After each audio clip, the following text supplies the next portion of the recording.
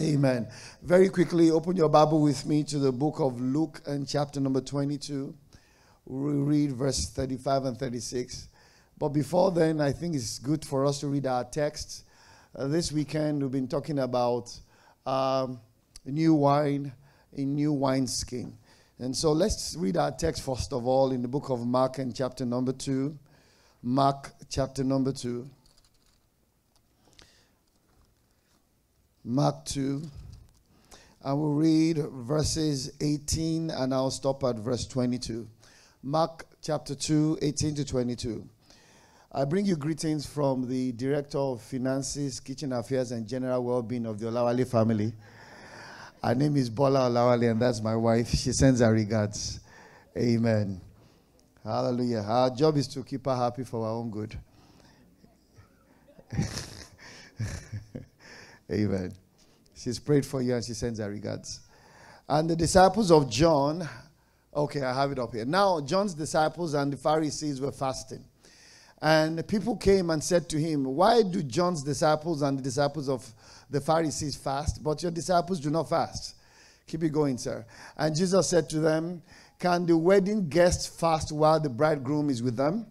As long as they have the bridegroom with them, they cannot fast. The day will come when the bridegroom is taken away from them, and they will fast in that day. 21. No one sews a piece of unshrunk cloth, well, another version says a new garment, on an old garment. If he does, the patch tears away from it, the new from the old, and a worse tear is made. Verse 22. No one puts new wine into old wineskin. If he does, the wine will burst the skin. Now, please take note. It is the new that does the damage. Please take note of that scripture. The Bible did not say the old will tear the new. It is the new that will tear the old. It is the new wine that will burst the old wineskin. It's not the old wineskin that will destroy or make unusable the new wine. Do you understand? So it is actually the new that does the damage. Stay with me. And the Bible says, and the new wine is destroyed. And so are the skins. But the new wine is for fresh wine skin. May the Lord bless the reading of his holy words. And brethren, asking God for what you are not prepared for could be very dangerous. Could be very, very dangerous. The children of Israel wanted liberty. They wanted to be free from Egypt. And God was ready to set them free. Now, it took them 400 years, according to Scripture. And eventually, God says it's now time. But even when it was time, brethren, God still had to do a whole lot of work. A whole lot of work. They were free at the time from Egypt, but they were delivered as it were, but they were not free. In other words, every of their affinity, everything they wanted was still of the old. The Bible says at some point in time, can you imagine, after men had eaten the food of angels, they were asking for to eat leek, garlic and onions as they did in Egypt. There's something about where you are coming from that doesn't want to leave you. There's something about where you are that seems to be a settlement, as it were, a bus stop. And if something deliberate is not done, you are simply told God, God is okay for you to leave me here. And brethren, God wants us to get better. Everything that God created, ladies and gentlemen, that is a living being, God gave the ability for growth. There is spiritual growth. There is financial growth. There is ministerial growth. There is relationship growth, or growth in relationship, or relational growth. There is growth in your career, growth in every form and way. God's desire. Proverbs 4:18, the Bible says, the path of the just is like unto a light. It shines brighter and brighter unto a perfect day. God doesn't give God any delight that you are like him, the same yesterday and today and forever. God doesn't take delight in that. He takes delight because he doesn't live in time, so he has to be a constant. But as long as you are in time, you must keep increasing and you must keep getting better. Hallelujah. And so they came to Jesus and said, well, John the Baptist's disciples, they fast. How come your guys don't fast? And Jesus said, they can't fast now because I'm with them. Time will come when I'm gone and it will be time for them to fast. Because the truth is this, you cannot put old and new together. It will not work. I sincerely want to give you the new. I want to make you a better husband. I want to bless you financially. But you see, I cannot bless you financially if you are still struggling with greed. That's a dangerous proposition.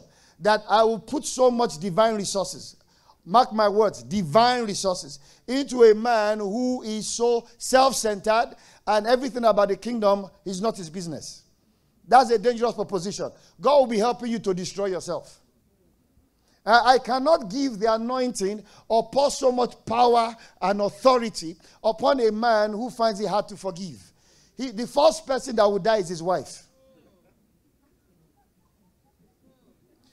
And God says, though I have all this in stock now, I need you to understand this, brethren. When we pray, God doesn't do it. God has done. We are only filling out a requisition to get what we need from the storehouse. There's nothing you are going to need, nothing you are going to want, nothing you are going to desire in life that has not been done. 2 Peter 1:3, according as his divine power has given unto us all that pertains to life and godliness. Everything, all. Brethren, when the Bible says all, please, all. There is nothing you are going to ask that God is trying to do. In fact, that's why the Bible says the Lord is my shield. It says it calls him a present help in the time of need, not an arriving help. God does not come to show up on the scene. It is the sin that catches up with God. Do you understand? So if he tells you that there is no evil or no wickedness can overtake you, he knows what he's saying. God is already speaking about 2050 ahead of you. He knows what will happen. Between here and then, ladies and gentlemen, everything is covered. Covered from the foundations of the earth. And brethren, that understanding changes the way you live your life. Knowing that, brethren, it is not given to any devil to mess with you. Not given to any devil to mess with you. However, for God to work with you, he needs your permission. For Satan to afflict you, he needs your permission also. And brethren, the difference between the old skin of the Old Testament and the new skin of the New Testament is this. In the Old Testament, anytime you see God do something, or anytime you see a great thing happen, it was God at work. You see great things in the Old Testament, God made it happen. But brethren, the New Testament is interesting.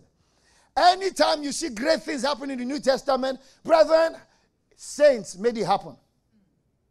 Let me explain myself. Do you hear what I just said? In the Old Testament, if you see great things happen, who made it happen? God. In the New Testament, if you see great things happen, saints, you and I, made it happen.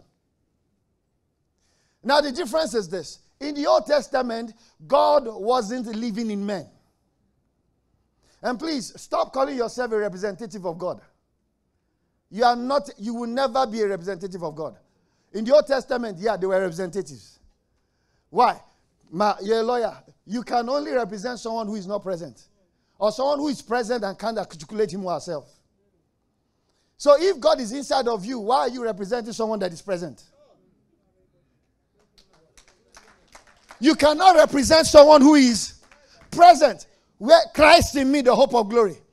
Totality of God inside of this person. My help is not from the hills, ladies and gentlemen, it's right here. And that's why you are not a representative of God. You are a vessel for expression. What did I say you are? A vessel of expression. In other words, brethren, if blind eyes saw, and it took God to make blind eyes rather, till the lame to walk and the dead to rise. Brethren, in the New Testament, it is up to you. All God is looking for is vessels by which he can express himself.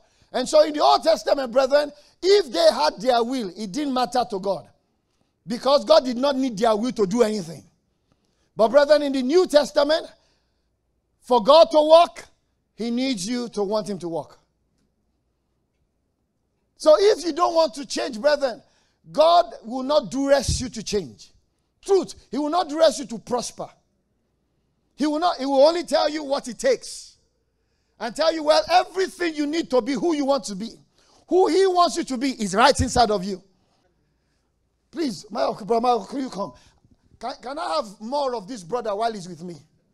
No, he is a person. is not fluid or fire.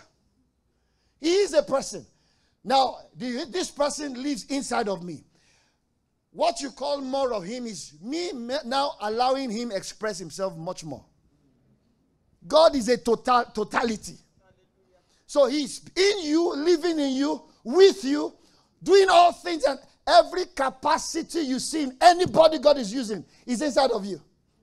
The extent to which you allow him free expression is the extent to which he can manifest himself. Thank you, sir. The new could be very dangerous. And thank God, ladies and brethren, that God, sometimes when he hears us, he tells us, you are not ready for this.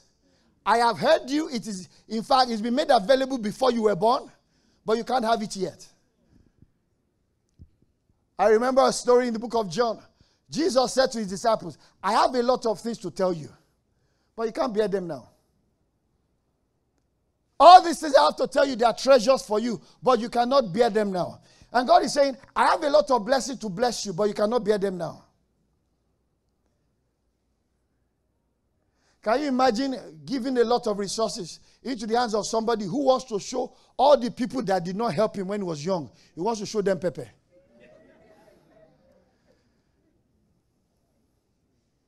And so if you are not getting better than where you are, don't blame the devil. Don't blame God either. Check yourself. Let me say this. I'm asking the Holy Spirit to help me coin it in the right way. God does not really decide where he shows up. He has decided it. It is written in the scripture. Wherever the sacrifice and the condition he wrote in scripture prevails, he must show up. I'll give you a typical example. Jesus told his disciples, stay in Jerusalem, instruction, and wait here. So their own job is stay, wait, not in Antioch. Don't go to Jericho. It has to be Jerusalem. And while they were waiting, the Bible says, one day, suddenly, while they were in one accord, the Holy Spirit showed up. Luke 22. I have very short time. Luke 22, please. Verse number 35 and 36. Luke 22, 35 and 36. Are we still together? Tell your brother next to you, well, okay, you can't talk. But you can murmur under your skill, your mask. Tell your neighbor, greatness resides inside of you. Yeah. It's right inside of us. Right inside. The Bible says, this is Jesus speaking to his disciples. He said to them, when I sent you with no money bag and knapsack and sandals, did you lack anything? They said nothing. Next verse, the last one. And he said to them, but now let the one who has a purse, a money bag, take it. And likewise a knapsack. And let the one who has no sword sell his cloak and buy one. Now, this scripture is very, very interesting. Because in Luke chapter number 9, verse 3, Jesus had called his 12 disciples. And I told them, he says, well, I'm sending you out to go and preach. He says, as you go, don't take any money bag. Don't have a purse, don't have a knapsack. Just go. The laborer is worthy of his wages. At another time, he sent out in chapter number 10, he sent out 70 disciples. And he told them in verse number 4, he says, as you go, don't have a purse. Don't even have money. The laborer is worthy of his wages. So Jesus was now about to die. Please stay with me. He was now about to die. He calls these disciples and said, well, last time I sent you out, and I told you, don't go with a purse, don't have a knapsack, just go the way you are. Did you lack anything? And they all said, no, sir. We had food to eat. We had shelter. Every supply was met. Every need, rather, was met. And Jesus said, fine. Now that I'm about to die, now that the bridegroom is about to go away, now that the news is about to show up, I am now giving you an instruction. Those who don't have a purse, go and get one. If you don't have a knapsack, go and get one. You know, before I told you that the weapon of our warfare are not carnal. Now go and get a sword. What changed? What changed? Brethren, Jesus was establishing a new order. And this new order cannot be married with the old. We are going to have a tier. Everything before then, Jesus was supplying. What they wish Jesus was supplying. Even tax money. Jesus had to use ATM from the sea. Even tax money. Everything. Where they will sleep. Even where they will have the Last Supper. Jesus was the one. Go and meet a man. Everything was perfected by the master. But now that I'm leaving, and you are not going to see me physically anymore, now I am with you. But the situation is about to change. Now I am going to be in you. So what I used to, please, Mayoko, let me use you to explain this. I hope you don't mind. Where's your wife? I've taken permission, huh? Now, please, this is it. So this is Jesus. All right? That's why he's bigger than me.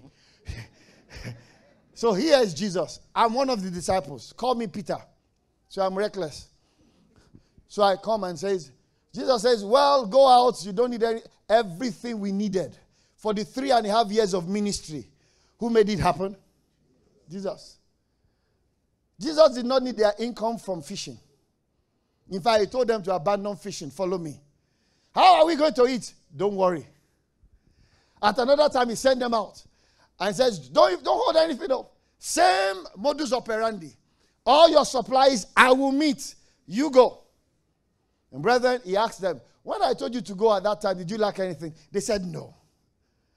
Now said, from now on, now that I'm no longer going to be physically with you, everything I used to give you physically, I am now going to make available inside of you.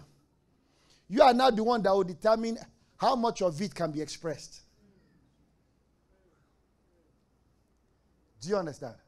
So the same money I used to give you while you went on mission is still available. My hand has not changed. My supply is still the same. Everything I made happen while I was here physically, I can still make happen. But now the difference is this. While I was out of you, I had my will, you had your will.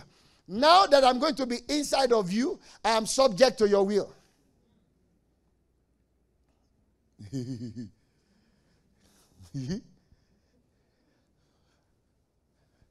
Can I take that again? This is very, very key for our life. While I was here, Jesus can decide, well, today we are not going this way. In fact, when we were about to preach, he told them, don't go to any city that is not Jewish. Only go to the lost of the house of Israel. All right? Follow the instruction. At another time, when he was to be arrested, Peter brought out a sword. He had his own will. But Jesus now says, you know what? I could decide what I wanted when I was with you. But now that I'm going to be in you, I will be subject to the owner of, or the controller, not owner, he's still the owner, the controller of this physiology, whose spirit I'll be dwelling in. And so your mind is going to determine how much I can do. Your own decisions, what you decide, how you decide, when you decide, will determine everything I could do when I was here physically, I can still do. But now it's subject to you, sir. Thank you, sir. That's why we pray, Lord, have your way. Have your way means, Lord, I'm choosing to lose control in this area. It's a choice. I choose to lose. Thank you so much, sir. I choose to lose control. So Jesus was telling them, simple. 2 things or 3 things I'll leave you with. Number 1, when he told them not to pick any bag, he wasn't telling them to start being responsible for themselves. No. He was now saying, be responsible to me. Before, I was responsible for you. Now, I need you to be responsible to me. Number 2, he's also telling them, which means every man in this house, every woman in this house. All God is calling us to do is this. Responsible to me simply means what I will give you is for you, is still mine, and I'm trusting you with it. Let me use an aircraft to explain this. I'm sensing in my heart we're not getting it fully yet. When Jesus was here physically, the aircraft belongs to God. So he was flying it. He had you seated by the side as a co-pilot, but he was the captain. Now, what happened when he died and resurrected was this. He moved off the captain's seat, put you in the captain's seat. Now, he takes a seat inside of you. So there is the owner of the ship inside of the captain. So if you don't ask him questions, he doesn't answer. Because now, who flies the aircraft? You. But who is the owner of the aircraft? It's still Jesus, not you. So he's the owner of your life. However, he can help you navigate every ability he has, skill he has in flying through the storm, going through the tides, attaining altitude. All that ability is still inside of you in his person, living in you. But you don't ask him questions. You don't bring him into the discussion. Like we take decisions in the family. We don't pray. We don't ask Jesus how. Lord, okay, we need help here. We just want to do what you want us to do. Oh no. God says, that's old. You got to let it go.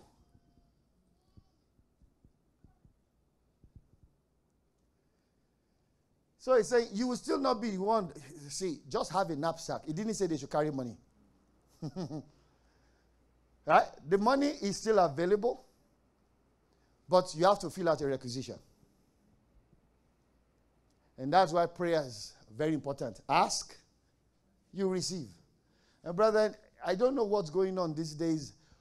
A lot of believers are becoming very, very, very, very, very lazy in the place of prayer.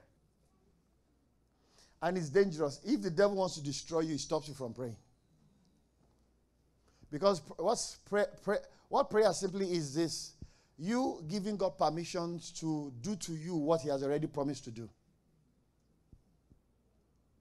And I told you, for him to walk with you, he needs your permission.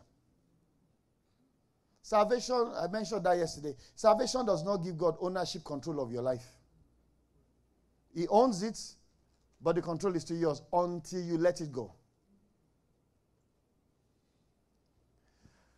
Let's wrap up by reading Luke chapter number 11. Luke 11. That should be verse number 9. Luke 11, 9 to 11. I tell you, ask, and it shall be given to you. Seek, you find. Knock, and it will be open. Keep going, please. For everyone who asks receives, and everyone who seeks finds. Keep going, please. Now, please, this is where the rubber meets the road. The Bible says, what father among you, if his son asks for a fish, will instead of a fish give him a serpent? Keep going, sir.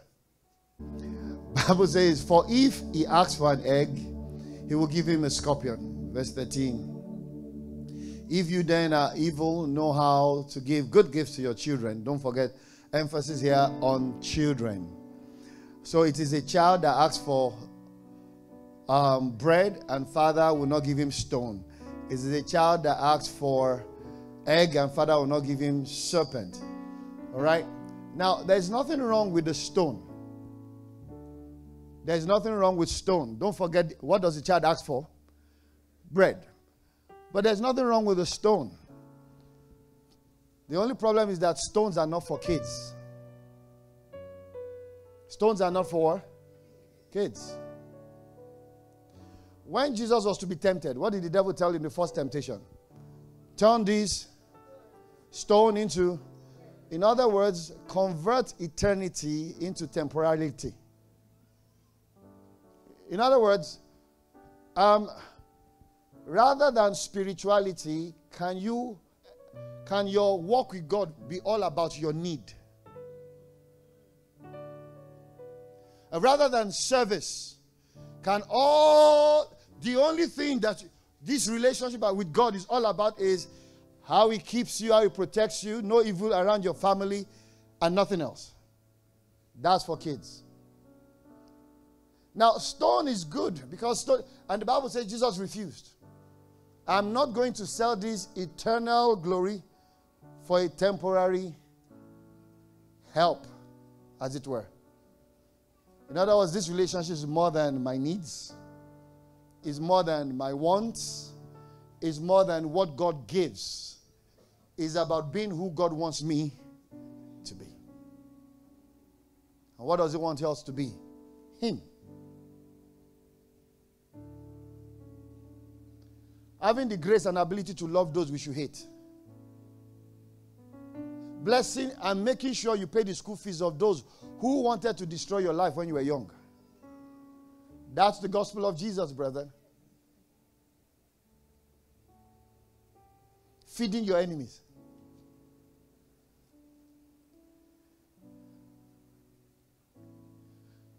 If the new meets us at this level, it will be dangerous. There will be a tear. So God is saying, let children become men. It's time to grow. Let those who have rights, let go of their rights. Don't be right all the time. Even when you are right, be meek. And just for the sake of peace and what Jesus will want, let there be peace. You cannot use a bread to kill Goliath, sir. And that's why children can't take territory. God cannot trust spiritual children, as it were. When I mean children, I'm talking of people who have refused to grow spiritually. Now, growth is not fasting and prayer. Growth is ability to not have a will and Jesus to control you altogether. Submission is spiritual growth. God says, I don't need you to use that money for this. It is for this. Yes, sir. Your wife offended you. Get up, go tell her you're sorry. Lord, I'm going to lose my authority in this house. Who gave you the authority in the first place? That is what it means to be like Jesus. Can we stand to pray? My time is up.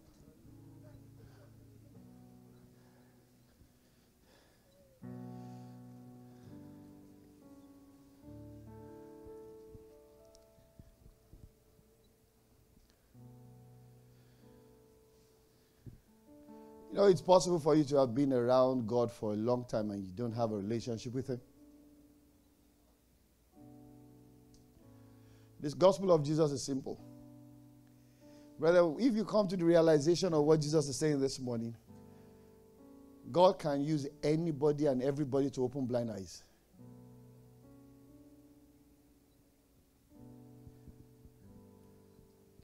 Kids, 8-year-old, 10-year-old, 12-year-olds, God is using them to heal sicknesses, diseases. And brethren, it is not a big deal for God to raise the dead. Our society doesn't need too much of words. We have folks who are gifted to talk, but our society lacks power. Men have not seen what medicine can handle.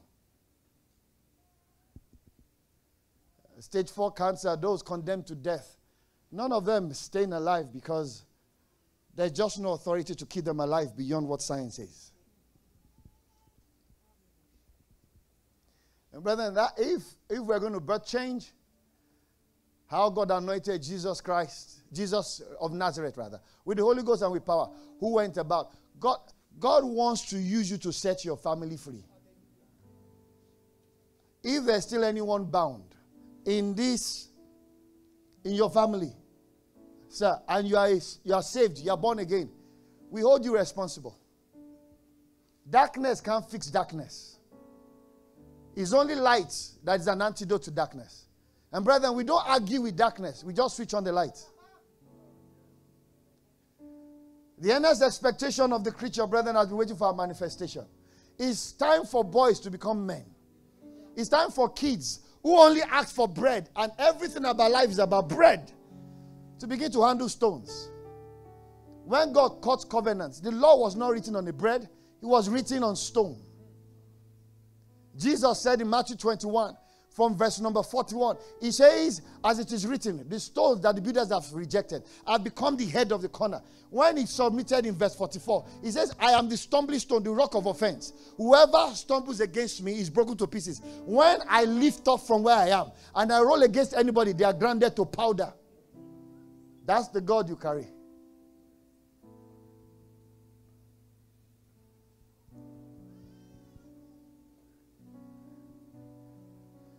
Whether this power is real, it's not stories. And it's not for 5-foot office. These signs will follow them. All believers. Brother, it's time for us to move away. You want greatness. God can't trust you with it yet. Because there are still some places we have to walk away from. We have to move away from the station of self-centeredness and greed, so that it can give us the supply, and we can trust us to deploy them to where they are needed, where He wants them.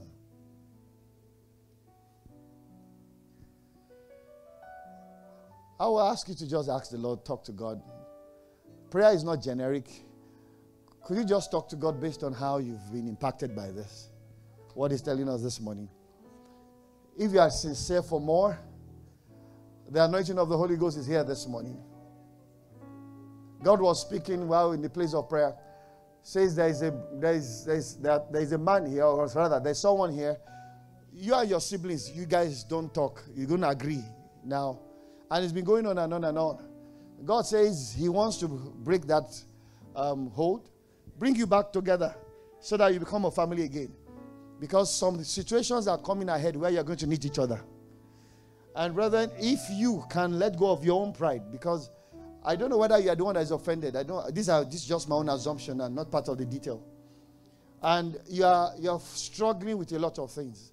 So you feel it's okay to just stay away from everybody, or everybody's staying away from you, or nobody's talking to the other person. God says He wants to help you this morning. Reconcile the matter. It will be only Jesus could have done it. And it's done already. But I need you to forgive. I need you to let go. I need you to want it and say, look, we embrace your will and purpose. Hallelujah. God was also talking about the second person. He says, you just have a problem rejoicing for people when things happen to them. That you're actually always angry, or you're unhappy when things happen to people and you don't know why. You don't want it, but it happens. So there's always this streak of jealousy and envy when some good thing happens to someone else and not to you. If it is you, it's okay. But you don't want it and you've been crying. Oh, God says He can help you today. And He's going to help you today if you want Him to. Can we talk to God? You know the area you need to surrender? Can you say, Lord, all right, Lord, my time is up. I give up. Could you have this? I'm struggling in this area. I surrender it to you. Talk to God yourself, please. You're not waiting for my prayer. It is you talking to God. It's right inside of you. Same anointing is on you. Same spirit of grace is on you.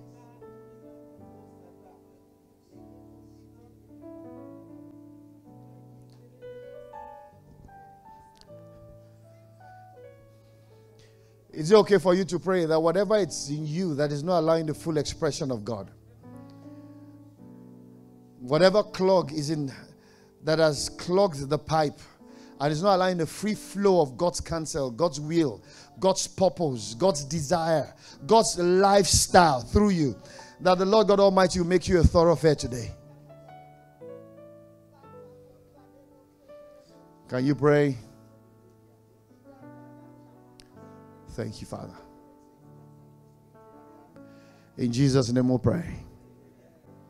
Please, you're here and you know you don't have Jesus as Lord and Savior. Or you say, Bro PK, I'm saved, but I'm not in a good place. I'm actually struggling in my relationship with God. And I really need to get back. COVID had done some damage. You can't deny that.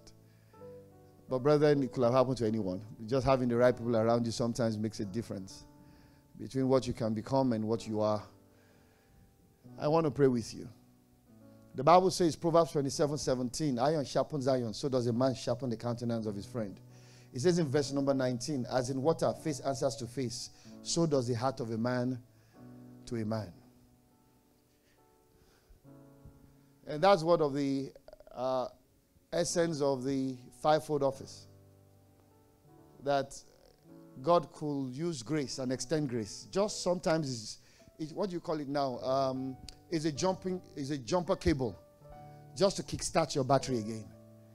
And you want to say, I really need help with that. Just raise up your hand where you are. I want to pray with you, very, very quickly.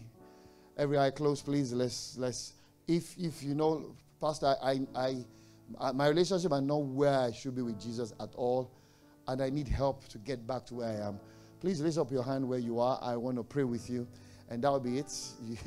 It's you. It's God is trying to help now. So just raise your hand where you are, and I will pray. God bless you. Just raise your hand very quickly. God bless you. Father, in the name of Jesus, Lord, in holy surrender, we lift up these hands. And Father, Lord, in acknowledgement of the need for help, your help. And Holy Spirit, I ask for a tearing through of walls. Lord God Almighty, I pray in the name of Jesus, a breaking down of every form of limitation and hindrance. Father, I pray and I demand. The Bible says you pour upon us clean water and we shall be clean. I ask God Almighty for a release of water upon every life and every hand raised tonight, this morning. I pray in the name of Jesus Christ, newness of glory and beauty comes over you.